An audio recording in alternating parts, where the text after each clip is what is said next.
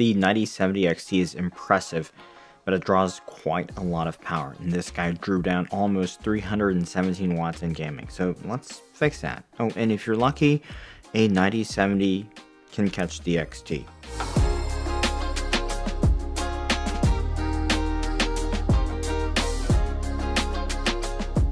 Welcome to Machines and More. So yeah, today is launch day. I hope if you are shopping for the card, you can get what you want at the price you want.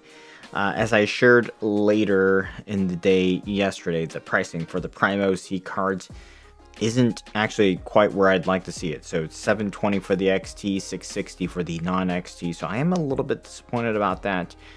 But unfortunately, this GP market's kind of wild right now. So it is what it is. But that being said, the main focus here, I did want to show you how well the XT undervolts and how you can tune it a little bit, given the high board power spec on it. I would anticipate that a lot of SFF enthusiasts are looking to drop power a little bit, just reduce the impact on the system. This early on in the GPU lifecycle, we still have to wait for the drivers and the software to mature, but there are a couple ways that you can play around with it right now. One easy way, simple way, is just AMD's own software. In Adrenaline, you can set a voltage or a clock offset. There's usually a one-click undervolt button. That's not great, but it's quick and dirty. But that's not present here in this current edition yet, so my assumption is that's also still in the works. In ASUS's GPU Tweak 3, you usually have a voltage frequency curve which you can pull up, and that makes this process way easier, but I didn't see it yet. I reached out to my ASUS contact, and he confirmed that's going to come in a future update. So you kind of have to be a little bit creative right now. I played around with it and was still able to get a decent prelim result to show you. Long story short, shaved about 57 watts and got equal performance on the XT. So I'll show you real quick. Start with the baseline. I just used Unigen superposition at 4K optimized because that's actually a very consistent. You can use whatever benchmark you prefer. It just has to be running the GPU at close to full 100% load. 19765 is our baseline starting point. So the first thing I actually want to do is figure out how much of the inefficient power I can shave off and get rid of. So we can kind of infer that AMD was gunning for the 5070 Ti pretty hard, and I do think they pushed a lot of power just to get as close as possible. When you're within 3 to 4% of the competition, every little bit counts for marketing as, basically a 5070 Ti. But that final mile comes at a big cost. Dropping power to 95%, you still get 99% of the benchmark score. That's what we want to see, right? We're getting rid of some of that inefficiency. 90% power, still 98%, 85%, 96.8% of the scores, so on and so forth. I went all the way down to 70%. An interesting little tidbit, this is right around where the stock 9070 scored, which is 17,821.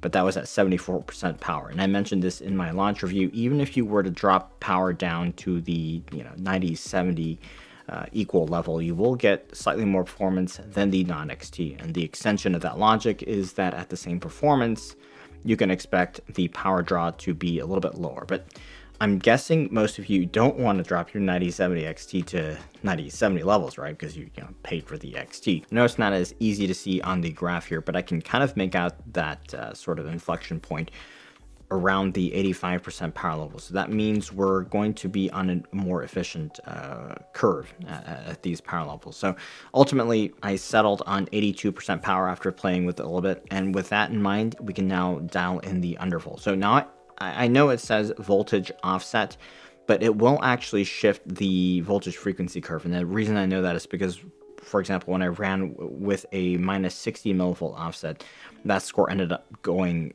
up to 19400, which is roughly the 90% power at the stock curve. And this is ultimately silicon dependent, but I was able to get as far as minus 100 millivolts while still being game stable. Now, I haven't had enough time to give it the full Furmark treatment, but your mileage may vary with this, right?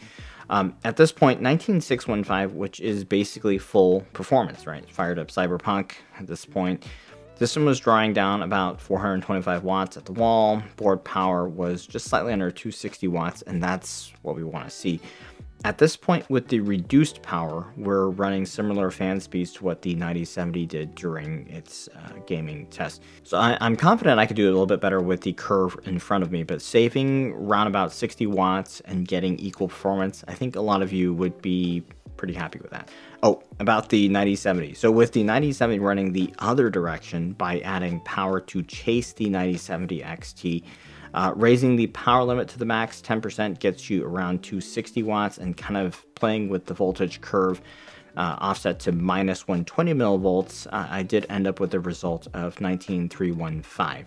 And it's a little bit less than the stock XT, but in Cyberpunk that worked out to be 1 frame less on average. Same here because of the rounding, but it's basically the XT. So if you're feeling lucky, it's possible you can get the 9070 to close to XT levels.